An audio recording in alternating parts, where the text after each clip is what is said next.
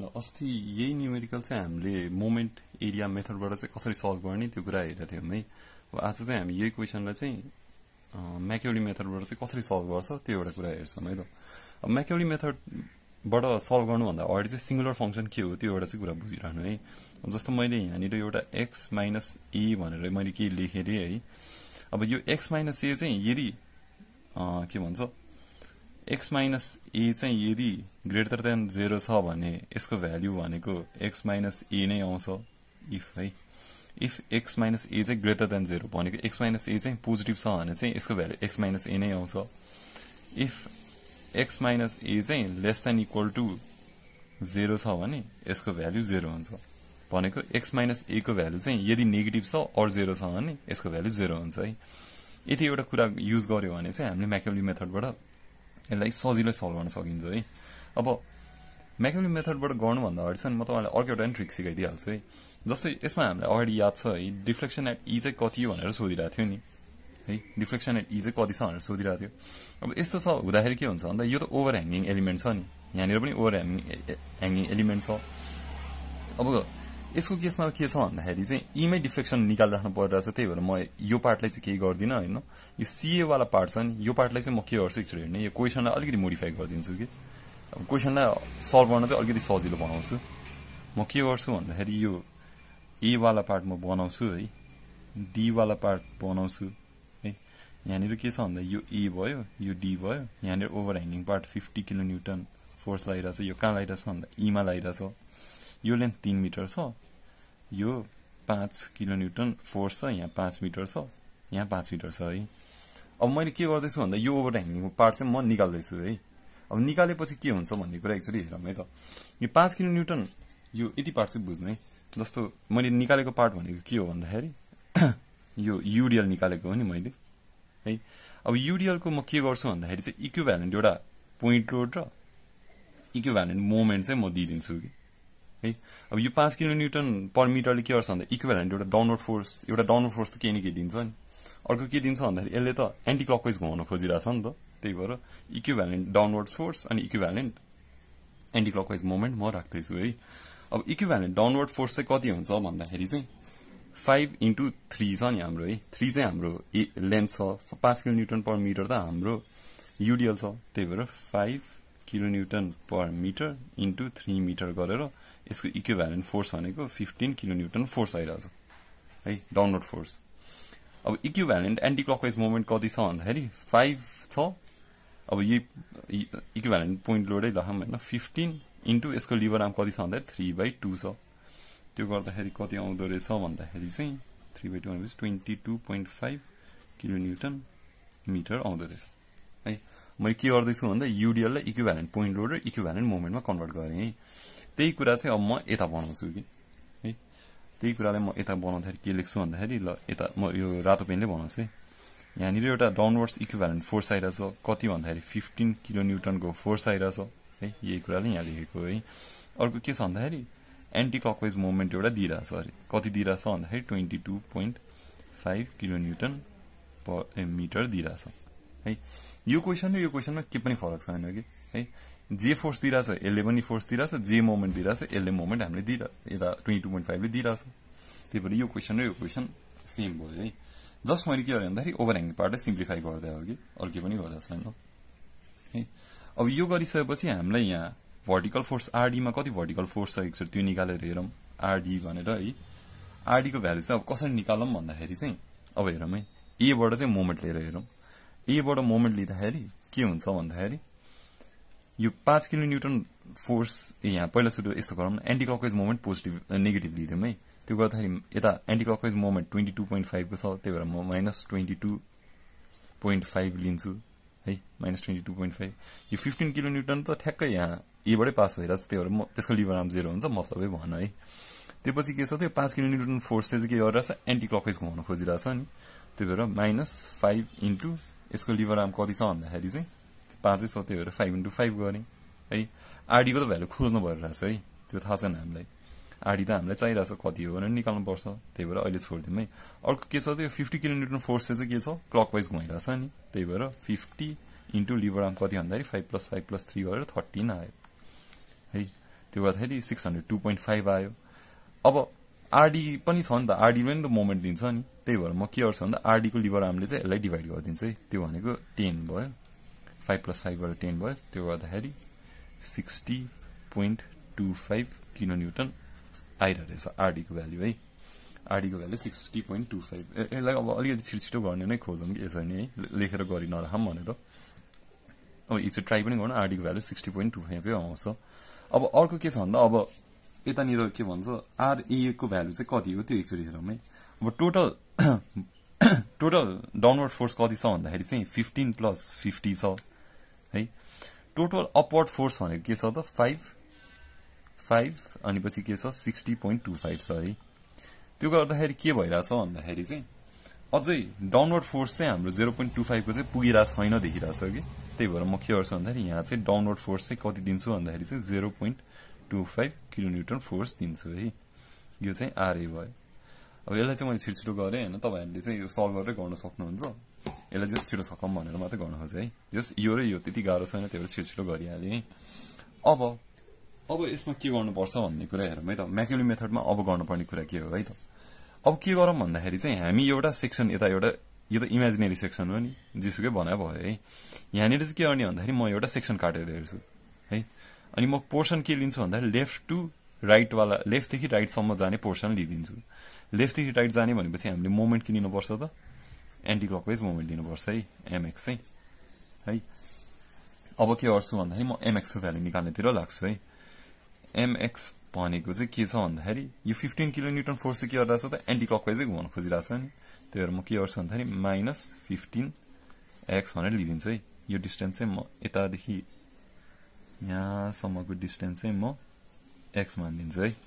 15x भयो है त्यो पछि के छ भन्दाखेरि त 15 पनि छ यहाँ अर्को 0.25 पनि छ नि त त्यही भएर म के गर्छु भन्दा यसलाई एडै गरिदिँदा हुन्थ्यो रहेछ यसलाई म यस्तो गरिदिन्छु है त 15.25x भनेर गरिदिन्छु है 15 + 0.25 गरिदिएको हो है एन्टी क्लकवाइज दिइरहेछ अर्को के छ भन्दा 22.5 ले पनि एन्टी क्लकवाइज मोमेन्ट दिइरहेछ नि त्यही भएर म -22.5 एन्टी क्लकवाइज भनेर मैले त्यतिकै छोड्दिएँ है अब के छ त यो 5 किलोन्युटन फोर्स चाहिँ के गरिरहेछ त क्लकवाइज घुमाउन खोजिरहेछ नि त्यही भएर म के गर्छु भन्दाखेरि +5 यसको लिभर आर्म चाहिँ कति छ भन्दाखेरि चाहिँ x - 5 भयो है यति डिस्टेन्स x छ यति डिस्टेन्स 5 छ भनेपछि यति भनेको x - 5 भयो है त्यस्तै गरी अर्को के छ भन्दाखेरि चाहिँ यो 60.25 ले क्लकवाइज घुमाउन खोजिरहेछ त्यही भएर +60.25 ब्र्याकेटमा x - 10 गरे यति डिस्टेन्स x छ यति डिस्टेन्स 10 छ भनेपछि x - 10 गर्नु पर्यो त्यसपछि यो के छ त 50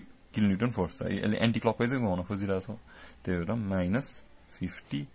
-50x - अब डिस्टेन्स कति छ त 13 छ त्यही भएर 13 गरे है यति मात्रै भयो है अब यसलाई म के गर्छु भन्दा सिंगुलर फंक्सनको टर्ममा लेखिदिन्छु है भनेको के गर्छु भन्दाखेरि चाहिँ mx को भ्यालु चाहिँ -15.25 ल x चाहिँ त मतलब भने x नेगेटिभ हामी लिँदै लिँदैन त्यही भएर यता सिंगुलर फंक्सनमा राख्दिन है एज इट इज छोड्दै x चाहिँ -22.5 यतिकै भयो अब यहाँदेखि चाहिँ म लेख्न सुरु गर्छु है 5 सिंगुलर फंक्सन x - 5 भनेर लेखेँ है यो सिंगुलर फंक्सन भयो है प्लस 60.25 x - 10 -50x - 13 भयो है अब म्याक्युली डबल इन्टिग्रेसन मेथडमा पनि तपाईहरुले यो कुरा चाहिँ हेरिसक्नु भयो होला है यसको के छ भन्दाखेरि चाहिँ फर्मुला अब हामी एकचोटी लेख्छौं है फर्मुला के छ भन्दाखेरि चाहिँ d2y/dx² भनेको चाहिँ m/ei छ है यो चाहिँ डबल इन्टिग्रेसनकै फर्मुला भयो है यसलाई म के लेख्छु भन्दा अलिकति सिम्प्लिफाई गर्छु ei d2y/dx² भनेको चाहिँ मोमेन्ट छ है अब यही कुरा चाहिँ म यहाँ राख्दै जान्छु के भनेको अब म के गर्छु भन्दाखेरि चाहिँ ei d2y/dx² भनेको चाहिँ -15.25x -22.5 + 5 bracket x - 5 bracket close plus 60.25 x - 10 -50 x - 13 भयो है अब यो पछि के छ भन्दाखेरि त अब हामीले एक राउन्ड यसलाई इन्टिग्रेसन गरेर हेरौँ न एक राउन्ड इन्टिग्रेसन गर्यो भने के हुन्छ भन्दा ei र कन्स्ट्यान्ट हो बाहिर निस्क्यो d2y/dx² लाई एकचोटी इन्टिग्रेसन गर्यो भने के हुन्छ त dy/dx आउँछ है त्यो भनेको थीटा हो हाम्रो त्यही भएर म यसलाई के लेख्छु भन्दा EI dy/dx लेखिदिन्छु है। अब यसलाई एक राउन्ड इन्टिग्रेसन गरौँ है त। के हुन्छ भन्दाखेरि -15.25 x²/2 हुन्छ है। त्यसपछि यहाँ के आउँछ -22.5 x आउँछ प्लस 5 ब्र्याकेट x - 5 को स्क्वायर/2 आउँछ इन्टिग्रेसन गरेको plus 60.25 bracket x - 10 bracket goes by 2 आउँछ minus 50 bracket x - 13 bracket स्क्वायर/2 plus अब एउटा कन्स्ट्यान्ट पनि दिनुपर्छ नि त हामीले त एक राउन्ड इन्टिग्रेसन गरेपछि त, त्यो एउटा कन्स्ट्यान्ट दिएँ है। यसलाई नै म अझै लेख्दै जान्छु है। अब EI dy/dx आयो। अब यसलाई अझै इन्टिग्रेसन गऱ्यो भने के आउँछ त EI y आउँछ। यसलाई अझै एक राउन्ड इन्टिग्रेसन गरौँ है। त्यो गर्दाखेरि के आउँछ भन्दाखेरि चाहिँ -15.25 x⁻³ × 2 = 6 हुन्छ -22.5 x²/2 हुन्छ प्लस 5 x - 5⁻³ हुन्छ प्लस 60.25 x - 10⁻³ हुन्छ minus 50 x - 13⁻³ plus C1x plus C2 हुन्छ। किनभने अब अझै डबल इन्टिग्रेसन गऱ्यो भनेपछि पहिलाको कन्स्ट्यान्ट C1 छ, C1 नै लेखेँ। अहिलेको इन्टिग्रेसनको C2 आइदिन्छ, त्यही भएर C2 लेखेँ है। अब तपाईको दुईटा इक्वेसन आयो है। E/θ को लागि एउटा इक्वेसन आयो, EI/y को लागि एउटा इक्वेसन आयो है। अब यहाँनिर बुझ्नुपर्ने पार्ट के छ भन्दाखेरि चाहिँ यहाँनिर के देख्न सकिन्छ भन्दाखेरि A मा त हिन्ज सपोर्ट छ, D मा रोलर सपोर्ट छ है। भनेपछि के हुने गर्छ भन्दाखेरि चाहिँ अब x हामीले कहाँबाट लिइराछौँ त यहाँबाट लिइराछौँ नि है। फर x इक्वल्स टु चाहिँ 0 हुँदाखेरि चाहिँ हामी कहाँ बस्छौँ भन्दाखेरि त A सपोर्टमा बस्छौँ नि। भनेको हामी A मा बसिरहेछौँ है। यो भनेको हिन्ज सपोर्ट भयो है। हिन्ज सपोर्टमा के हुन्छ भन्दाखेरि भर्टिकल मुभमेन्ट त हुन दिँदैन नि, त्यही भएर y इक्वल्स टु 0 हुन्छ है। अब यो कुरा एकचोटि लगाएर हेरौँ है। के भइरहेछ भन्दा x इक्वल्स टु 0 हुँदाखेरि हामी A सपोर्टमा बस्यौँ। A सपोर्टमा त भर्टिकल मुभमेन्ट हुँदैन, त्यही भएर y इक्वल्स टु 0 भयो है। अब यसलाई यसमा लगाएर हेरौँ, यसमा लगाएर हेरौँ है। अब y 0 छ, 0 भइहाल्यो है। अब सबै x पनि 0 छ, यो 0 भयो, यो 0 छ, 0 भयो।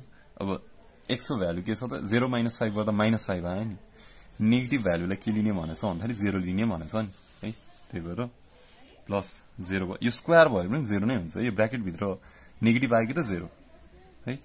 यहाँ पनि अब 0 नै छ, यो पनि 0 नै छ, यो पनि 0 नै आयो प्लस C2 गर्दाखेरि C2 को भ्यालु कति आयो भन्दाखेरि 0 आयो है। C2 को भ्यालु 0 आयो है।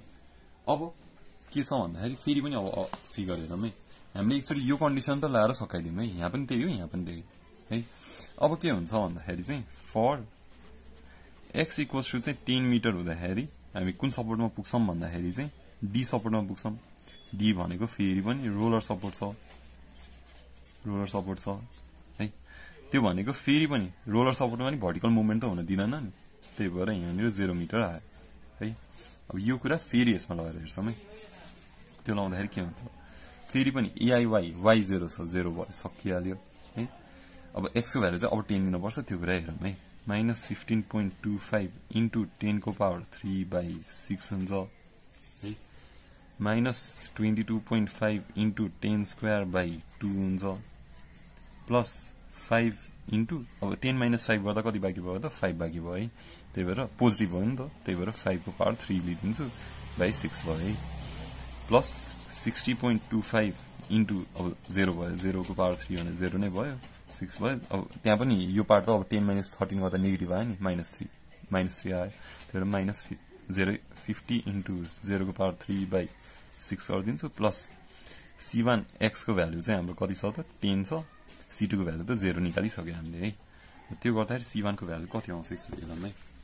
-15.25 × 10 को पावर 3 गरौँ /6 -22.5 × 10 को स्क्वायर /2 प्लस 5 × 5 को पावर 3 /6 प्लस 60.25 यदि 0 नै रहेछ है 0 0 गरेर पठाइदिउँ बाइ 10 गर्दिउँ गर्दाखेरि कति आयो भन्दाखेरि चाहिँ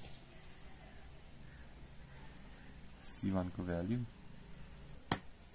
गर्दाखेरि कति आयो रहेछ भन्दाखेरि चाहिँ 1425 बाइ 4 आइरहेको छ है C1 को भ्यालु चाहिँ अब भनेपछि हाम्रो EIY को भ्यालु चाहिँ कति छ एकचोटि निकालौँ है EIY भनेको चाहिँ -15.25 x को power 3 by 6 minus 22.5 x square by 2 plus 5 x minus 5 को power 3 by 6 plus 60.25 x को power 3 by 6 minus 50 x minus 13 power 3 by 6 plus 1425 by 4 x यो चाहिँ तपाईको EIY को भ्यालु भयो है अब सजिलो पार्ट सक्यो स्टार्ट भयो कि अब के छ भन्दा तपाईले त E मा डिफ्लेक्सन कति भनेर सोधिरहेछ नि है E मा x को भ्यालु कति छ त 5 + 5 + 3 गरेर 13 भयो है त्यही भएर अब के गरौँ भन्दाखेरि चाहिँ for x = 13 हुँदाखेरि चाहिँ हाम्रो y e निस्किन्छ है त्यो भनेको कति हो भन्दाखेरि y e भनेको चाहिँ -15.25 into 13 को power 3 minus 20 by 6.5 into 13 को square by 2 plus 5 into 13 minus 5 गर्दा कति आउँछ 13 minus 5 गर्दा 8 आयो 8 को power 3 by 6 plus 60.25 into 3 को power 3 by 6 यो बाट 0 भएछ मतलब भएन plus 145 into 13 by 4 गरे है यो गर्दाखेरि कति आउँदो रहेछ भन्दाखेरि चाहिँ -15.25 into 13 को power 3 by 6 minus 22.5 into 13 को square by 2 plus 5 into 8 को power 3 by 6 plus 60.25 into 3 को power 3 by 6 and 425 into 13 by 4 गर्दाखेरि